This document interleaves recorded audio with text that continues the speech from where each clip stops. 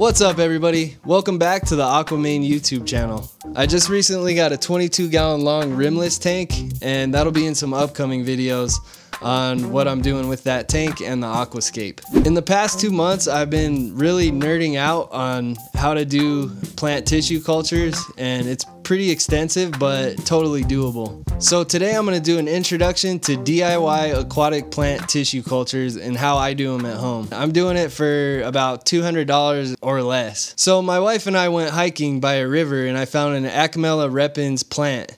So I just cut off a few shoots from it and brought it home, sterilized it, and put it into a sterilized media cup, and it's growing right here.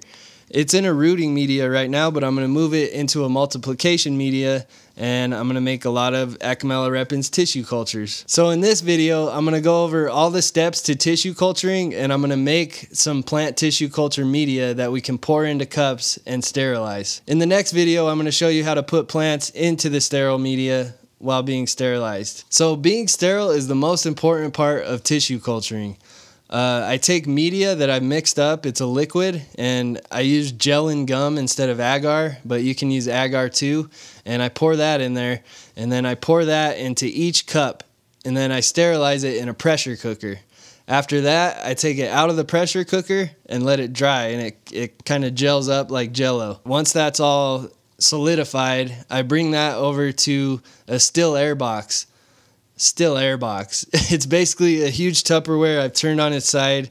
I dremeled out holes for where my hands can go, and I sterilize the whole inside of it, and that's where I put the sterilized plants.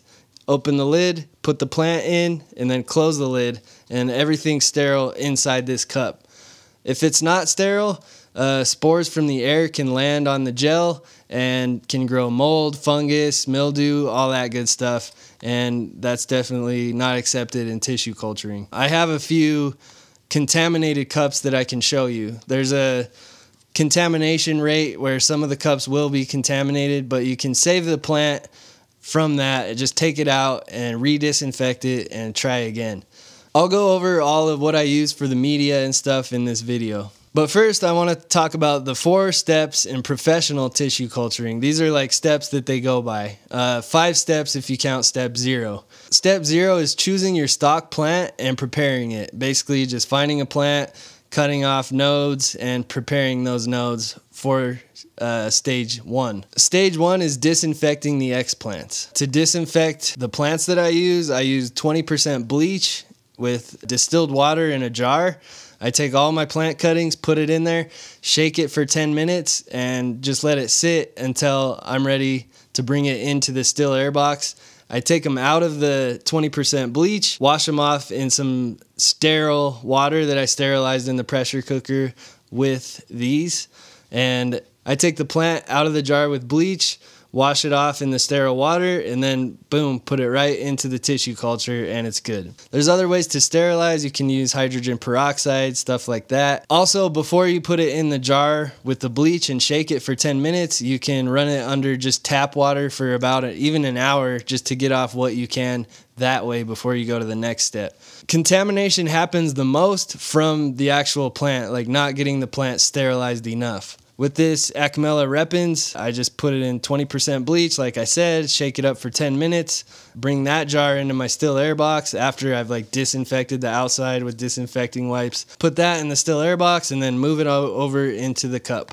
And this cup has no contaminations. I'm soon going to move these plants that have grown in here into a multiplication media so that it can shoot out more shoots and I'll have more plant to work with. I'll get into that a little later. So that's step 1, disinfecting the X plants. They're called X plants. Any part of the plant that you take to do tissue culture with is called an X plant. Step 2 is multiplication. Okay, so once we have our X plant sterilized, we're gonna move it into a multiplication media. To talk about multiplication, I need to get into plant growth regulators. So when we say we're putting a plant into multiplication media, it has a plant growth regulator in the media called cytokinin. Cytokinin is naturally formed in plants, but you can buy it in many different forms. The cytokinin I buy from either Phytotech Labs or Cason Labs. I'll put the links in the description. For cytokinin, I use BAP.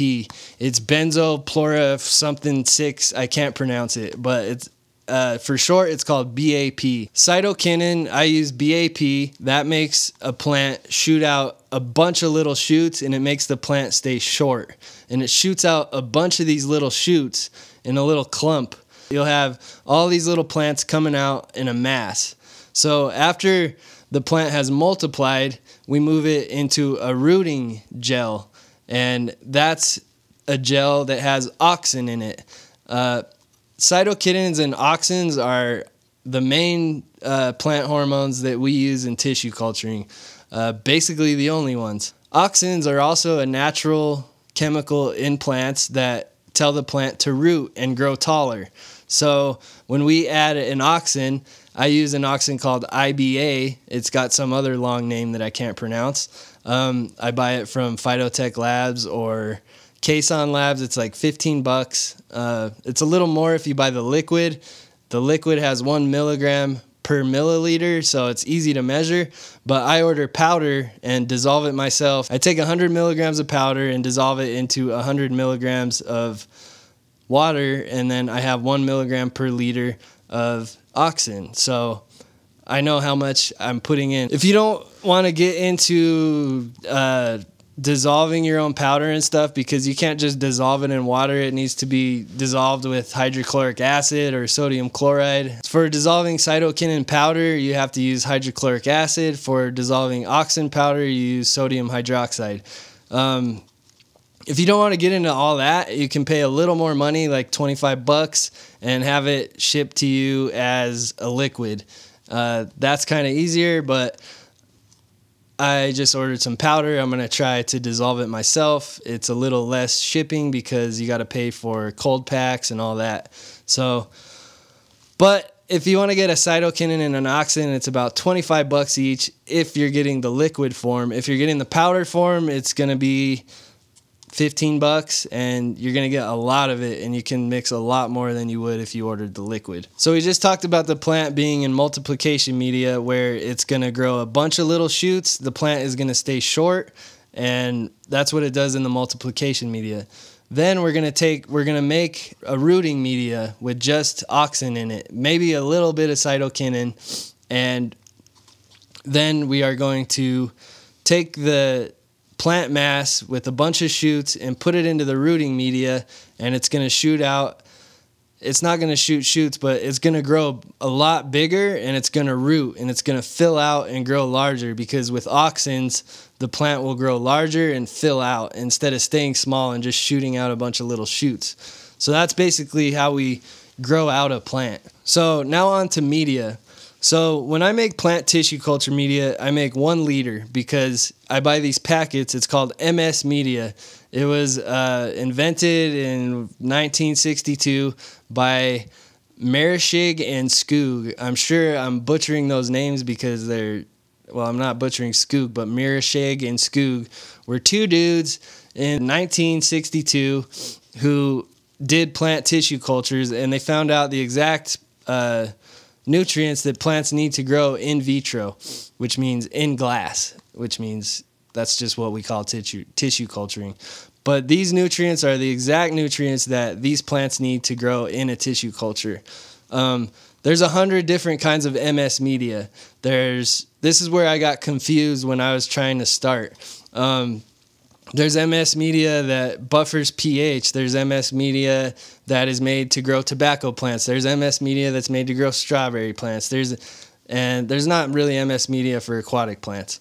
So you can buy multiplication MS media, and it's going to have the cytokinins in it, the amount of cytokinins and auxins it needs to multiply.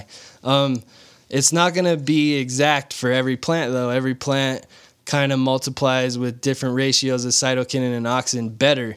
So you can buy MS media. It's called MS multiplication media, and you can try that to multiply plants. But and you can buy MS media, rooting media. What I buy is the regular MS media, Marishig and Skoog MS media with sucrose. Sucrose is also needed in tissue culturing. You can buy media without it and just add your own sugar, but why not buy it with what you need? It has 3% sucrose in it, and that's basically like the main level of what you need in tissue culturing. So what I do is I buy basic MS media without any cytokinins or auxins in it, and I add my own cytokinins and auxins. I have a little vial of cytokinins, my BAP, and a little vial of auxins, my IBA. So how the ratio works is if you have more cytokinins than auxins, your plant is going to shoot more shoots out. My last multiplication media I made, I put 2.5 milligrams per liter of cytokinin, my BAP, into it. And then I think I put like 0.2 milliliters of auxin, my BAP, because it also helps if there's a little bit of auxin in with the high ratio cytokinin for multiplication. When I made my rooting media, I think I put 1 milliliter or 1.5 milliliters of IBA and like 0.1 milliliter of my cytokinin BAP, and that was my rooting media, more auxin than cytokinin. For a lot of plants, if you put equal amounts, like 1 milliliter of IBA, 1 milliliter of BAP, 1 milliliter each of cytokinin and auxin, the plant will form a callus. A callus is a blob of undefined cells, which is cool because we can, I still haven't done this next, but next I want to grow calluses, and you can grow just a blob of undefined plant mass, and then with that blob you can take parts of it and put it in multiplication media and shoot out shoots, and then you just have this mother blob. Also, mutations happen more with calluses. Not necessarily good mutations, but you could get like a color variant or a cool mutation that way. So that could be fun to experiment with. Right now, scientists use, for their explants, they use meristems. It's basically the tiny little tip at the beginning of a plant that they use a microscope to take off, and that's undefined cells too, and it's already sterile. So it's easy to sterilize if it even needs it. I'm not a scientist. I don't have a microscope. I wish I did, but so I don't do meristem culture. There's also an awesome book where I learned most of this. It's called Plants from Test Tubes. I forget who it's by, but really good book, a lot of good useful information. You'll also need a pH meter to measure the pH, and you need a pH up and down it. For pH up, I use sodium hydroxide. For pH down, I use hydrochloric acid for pH down.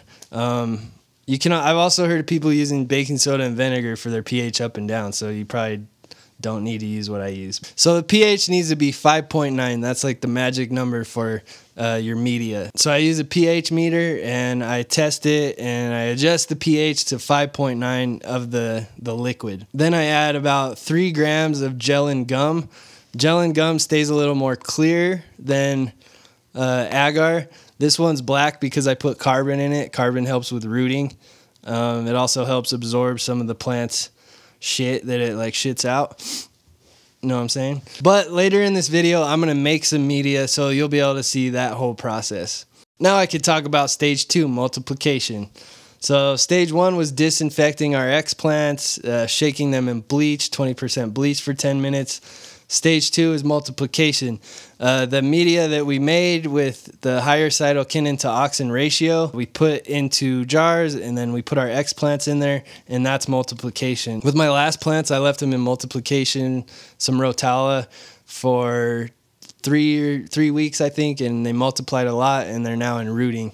I can show you those too. So the reason that I add my own cytokinin and auxin ratios is because every plant is different with it. If you're lucky, you can go online and you can find these things called protocols where people have grown that plant in vitro before, and they did a bunch of tests to see what the right cytokinin and auxin ratio is for the most proliferated shoots. I found a few on aquatic plants, Rotala, I even found one on baby tears. The cytokinin auxin ratio is a lot different for every plant, and you'll get different results with different ratios. You can even experiment yourself on like different ratios. That's multiplication. That's probably the most complicated step to understand, but read that book and I mean, you'll get it. Stage 3 is rooting. Sometimes this stage is omitted, like you don't even need to do it. You could just take a plant that you multiplied, throw it in your aquarium, and it'll root. But I don't like to do that. I like the plant to fill out in the cup. So rooting is when we take our auxin-based media and we take our plant that we multiplied.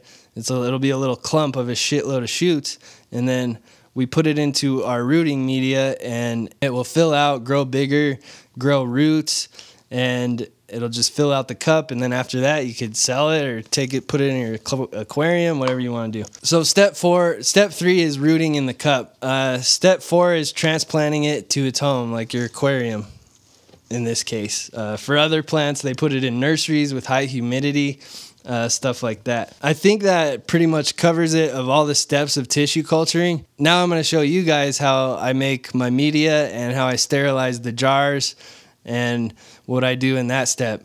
In the next video, I'll be recording how to put the plants into the sterile jars and stay sterilized with it and get as little contamination as you can. I'm sure I didn't go over everything. If you have any questions in the comments, I can answer all those questions for you. So next, let me show you how I'm going to mix my next multiplication media for a lot of different plants.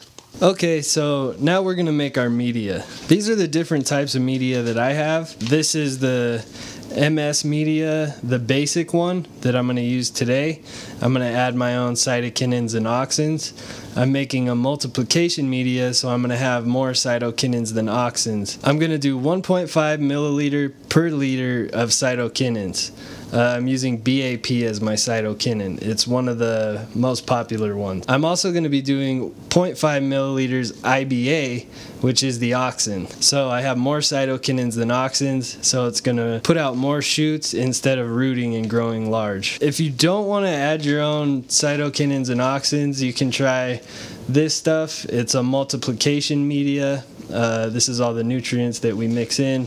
This already has kinetin in it and NAA. That is a cytokinin and an auxin that is in this one. That's pretty cool too, for this, that you don't need to mix it. So this can work. You're just not going to be able to tailor it to the plant, but you'll still get results with it. I also have this one. It's Linsmeyer and Skoog LS media. This one buffers at 5.7 plus or minus 0.2 pH. So when you pour this in, you don't need to adjust the pH. Pretty awesome stuff. I have stuff rooting in this right now. So those are the 3 choices that I like the most. Today I'm going to be doing just the regular MS media, adding my own cytokinins and auxins, and adjusting the pH. So let's get started with that. So today I'm just going to be making 500 milliliters, half of a liter of media, because I don't want to do too many cups. I just did some before this. And this has 34.43 grams in it. So I'm going to divide that by 2, 17.215 grams. So I'm going to weigh that out. Digital scale is good to have around for this. I'm doing half a liter, so I'm putting half of this, because this is enough for a full liter, into here.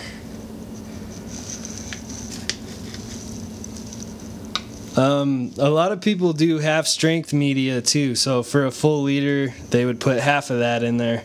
If I was doing half strength, I'd put a quarter of the bag in here, because I'm doing half a liter.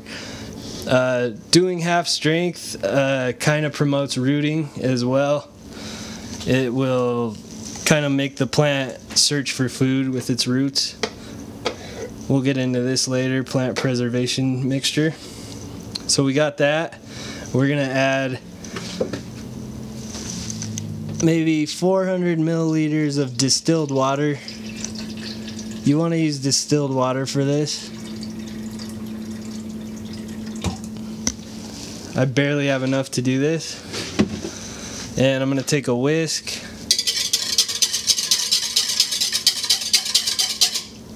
and whisk it up. Alright, so first let's add our BAP, that is our cytokinin.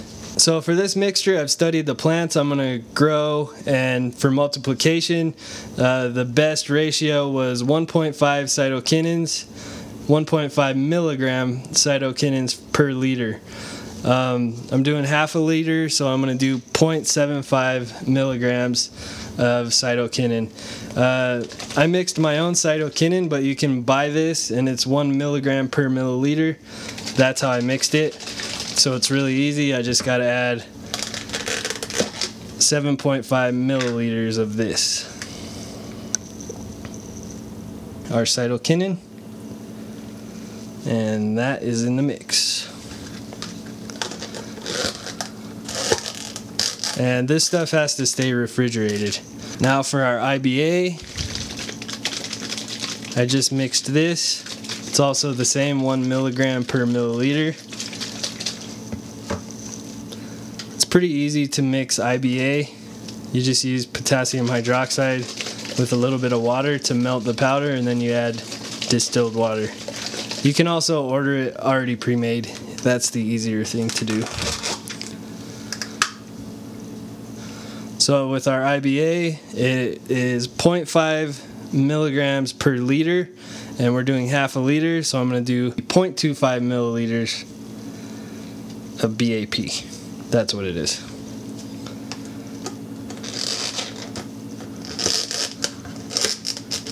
Alright, so our cytokinins and auxins are in there. We have more cytokinins than auxins. That's going to trigger the plant to shoot more shoots out and grow and stay small and shoot more shoots until we move it into a higher auxin media. We'll talk about that later, but right now we're just making multiplication media. Now I'm going to add 0.1 milliliters of plant preservation mixture. This stuff was really expensive. I think I got, what, 10 milliliters? Yeah, for like 20 bucks or something. I'm looking in how to like make this stuff myself. It says what's in it. It's a lot of ingredients. This is kind of an antifungal. It'll help us not get contaminations. I'm just putting 0.5, 0.6 of it, of a milliliter in there, because I gotta save this stuff. But it's usually recommended about 1 milliliter per liter.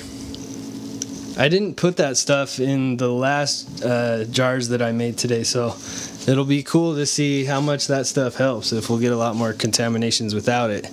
If we don't, then I'm just going to stop using it. Alright, so now we'll take our gel and gum. This is gel and gum. You can use agar. This stays a little more clear. So I'm going to weigh out, I usually use 3 grams of this, so I'm going to do 1.5 grams because we're doing half of a liter, and go 1.6. Put that in there.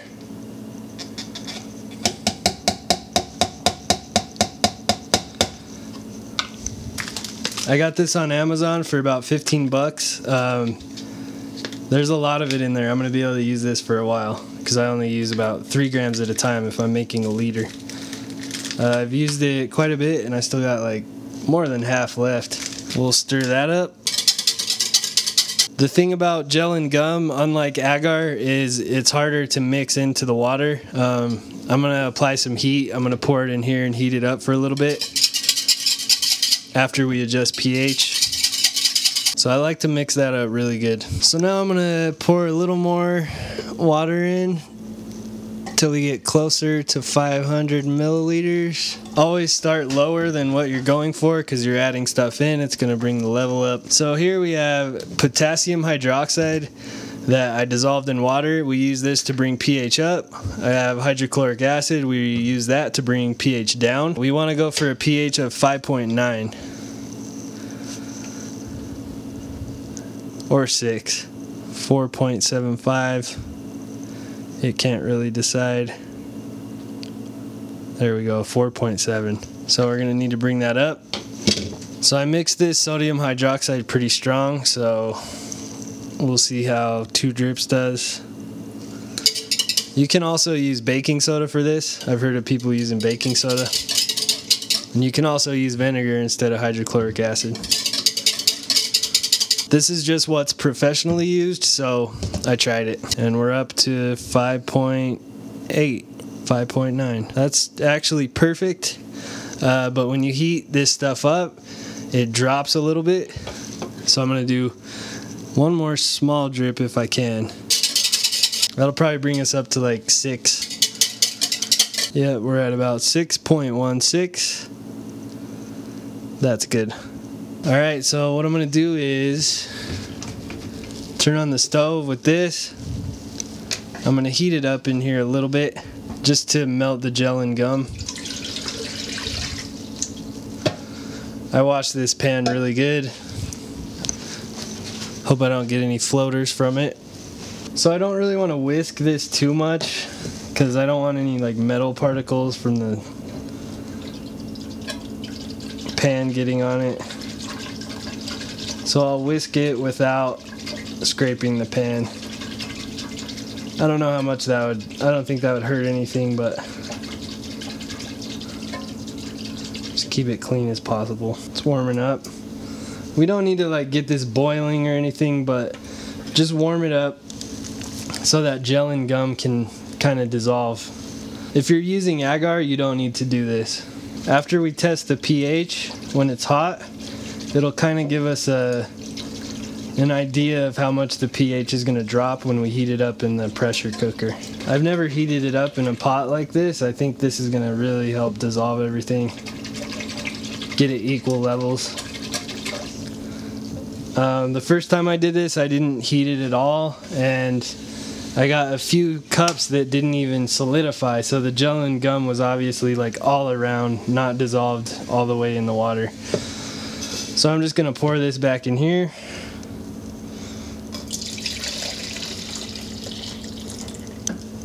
See, we're at a 5.84 now, so we dropped a little bit of pH. So you know what that means. So I guess next time I'm just gonna get the pH to 6.2, and then we'll know that we're gonna drop 0.2 levels pH, so because that's about how much we just dropped when we heated. So we'll be at 6 next time. We're just gonna add 1 drop potassium hydroxide.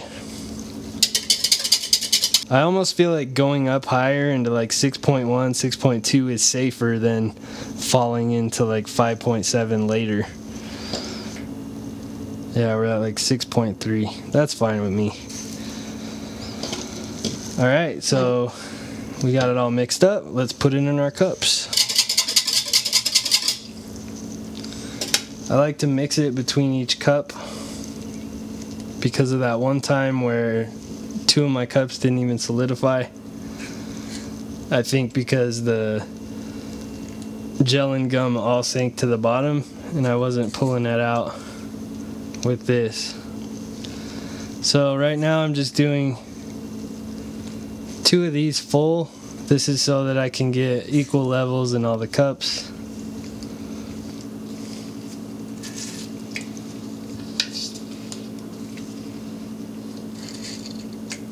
Put our lids on. Get them on tight. Alright, so now we got 20 cups ready to be sterilized. We will sterilize these. When they come out, they'll harden and then they'll be ready to put plants in. So let me show you how to sterilize. Alright, right here we have our pressure cooker. I have like wadded up tin foil under here with a plate, and then I have tin foil on top of it. The reason I do that is to fill up water on the bottom and have our cups on the top. Our cups are just going to be touching a little bit of water, and there's going to be water under there. So I'm going to fill it up. Alright, so I filled it up with water. You can see where the level is. It's just barely coming over the tin foil. The cups are just going to be sitting in a little bit of water.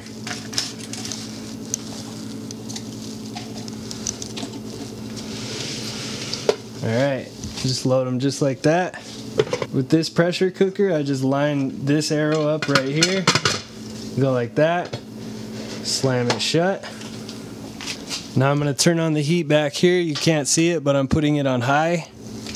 And I'm going to let that go until it gets to 15 pounds per square inch, 15 psi, 250 degrees. Once it hits that point, I'm going to lower the heat a little bit and kind of control to keep it staying at 15 psi the whole time. If you have a pressure cooker that doesn't have one of these, it'll just have one of these. And this thing will start going when there becomes too much pressure. And those pressure cookers are pretty much made to stay at 15 psi. Unless this thing's like rattling really bad, that's when you need to back off your heat. That's what this kind of is an indicator that there's too much pressure, and it will release pressure when there's too much.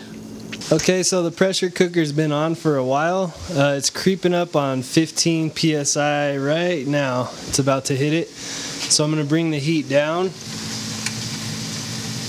It was on high 10. I got it down on about 4 now. And once we hit that 15 psi mark, we want to set a timer for 15 to 20 minutes. I'm going to do 17. And now we just need to regulate the heat so it stays on 15 psi. If it goes down, we'll turn the heat up. If it goes up, we'll turn the heat down. Alright, so it's been 17 minutes. It's been pressure cooking. We're just going to turn off the heat and slide it off the heat. And wait for that to cool down. Alright, so it's cooled off. We can tell that the pressure has dropped all the way, meaning it's safe to open the pressure cooker. What I'm going to do is I'm going to take the cups and move them directly into Ziploc bags. Pro tip, the inside of Ziploc bags are sterile. It doesn't really matter that, like if I just took them out and put them on the table, it'll still be sterile inside the jar. But I'm keeping the outside sterile because I'm going to bring them into a still air box where I'm going to be opening them. So I want them to remain as sterile as possible until after that point. It's still liquid, and when they sit in the bags for a while on a table, they'll solidify.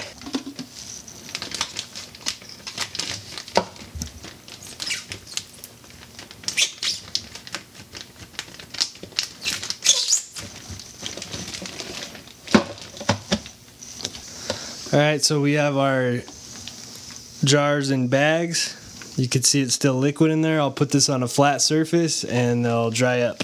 Here's some ones I made earlier. You could tell they're already solid. The gel's in there. This is just a different cytokinin ratio, cytokinin-auxin ratio. That's why I got them labeled on top. And that's how you sterilize our media jars for tissue culture. I hope you guys liked the video. Like, comment, subscribe if you did. In the next video, I'll be showing how to sterilize the plants and put them into the media jars.